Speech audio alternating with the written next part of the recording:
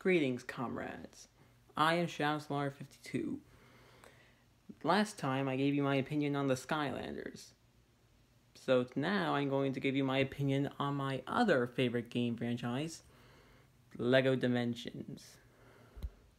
Okay. This story basically starts off like this. A being named Lord Vortek is trying to collide all the dimensions into one. But three heroes are trying to stop him. Those three heroes? Batman from DC Comics, Gandalf from Lord of the Rings, and Wildstyle from the LEGO Movie. At first they were trying to gather the Keystones, but when they first discovered Lord Vortek and a robotic android named Expo, they now need to gather up the foundation elements that Vortek doesn't have and save their friends, Robin, Frodo, and Metalbeard.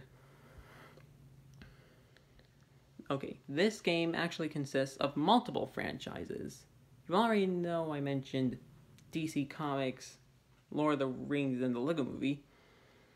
But the other franchises from waves 1 through 5 are, let me think, Lord of the Rings, The Simpsons, LEGO Ninjago, Doctor Who, Back to the Future, Portal 2, what else is there?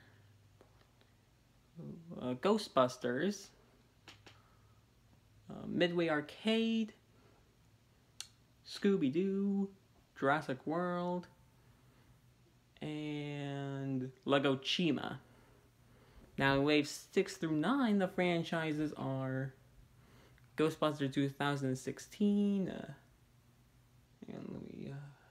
Adventure Time, Mission Impossible, Harry Potter, A-Team, Fantastic Beasts, Sonic the Hedgehog, Gremlins, E.T., the LEGO Batman movie, Knight Rider, Goonies, LEGO City Adventure, Teen Titans Go, Powerpuff Girls, and Beetlejuice.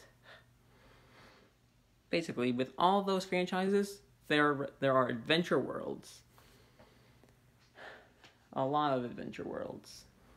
And a lot of gold bricks to collect. Their mission is to stop Lord Vortek. These packs come in special packs. Story pack, level pack, team pack, and fun pack. This LEGO game is pretty much amazing.